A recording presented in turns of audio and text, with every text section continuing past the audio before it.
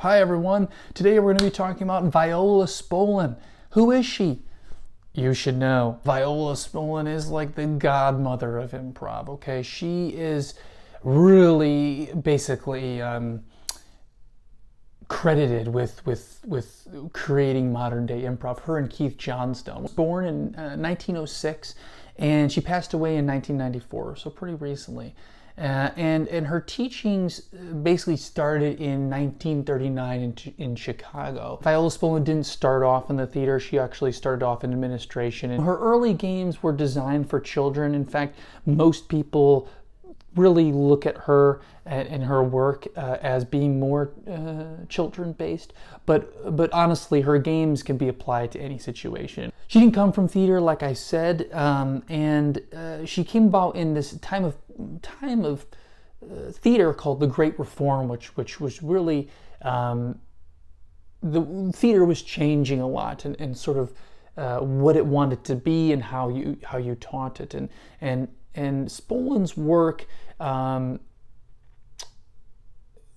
really emphasized that change and made it available for her new ideas to really come about. Her work really did sort of get popular though after her son. Her son is actually his name is Paul Sills, and her son actually was the founder of Second City, and so that's why she's synonymous with improv, is because Paul and the Second City, they used her improv games all over the place and basically used her mother's ideas to and incorporated them into learning theater. And so now today you have all these different types of games and learning activities that improv troupes use, whether it's short or long-term form, to teach spontaneous acting and also listening and focusing on your partner. How does Spolin teach? Well, she is she's very much student-centered. You are focusing on showing and not telling.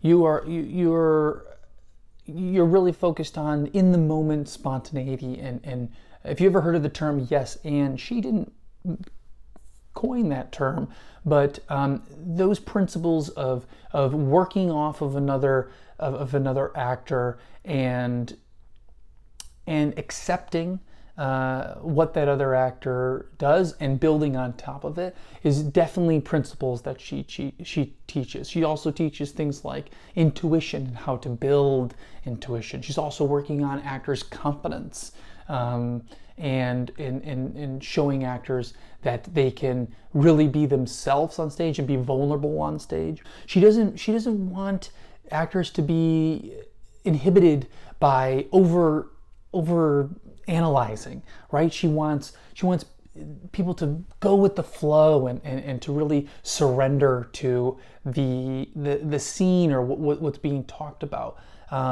Also, that the audience is a crucial part of the game, and that the audiences are not to be forgotten about, like in a traditional proscenium style stage where there's the fourth wall and you know everything that's dark from the lights, that's just, you pretend that's part of the set, right?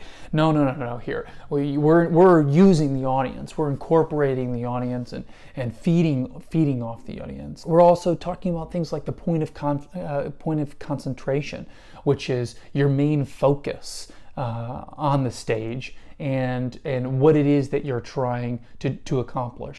So you'll encounter Spolin games in a variety of different ways. If you're an undergraduate, you definitely will probably play one of her games. Every undergraduate actor has played the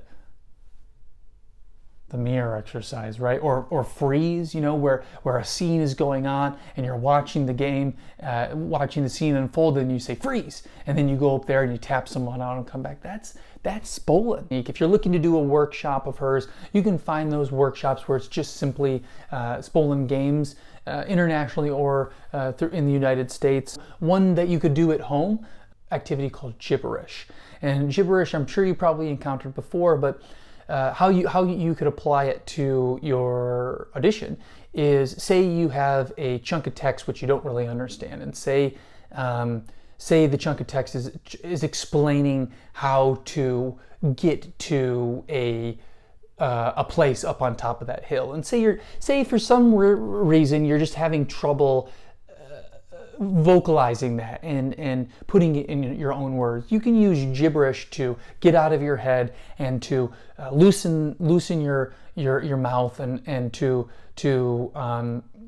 understand the tone of what's happening. So here's an example of what gibberish would be if I'm trying to explain to another actor to go over there on top of the mountain.